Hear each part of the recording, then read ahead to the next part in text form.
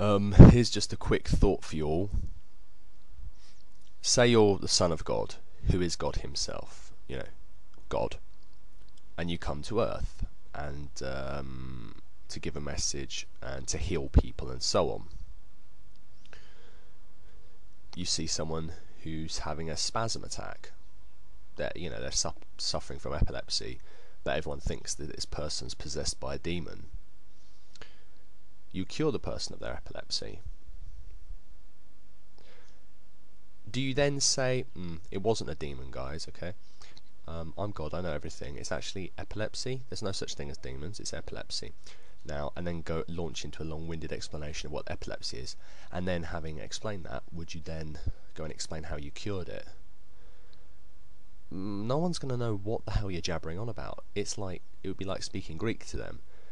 Unless they were Greek, but you know what I mean? It's like, it would be like speaking Greek to us. It would just be meaningless jabber.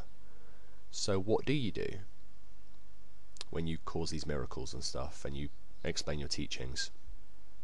Well, obviously, an almighty God would know that he would have to explain it to people in a way that they would understand, just like a good teacher knows the level at which his students can understand.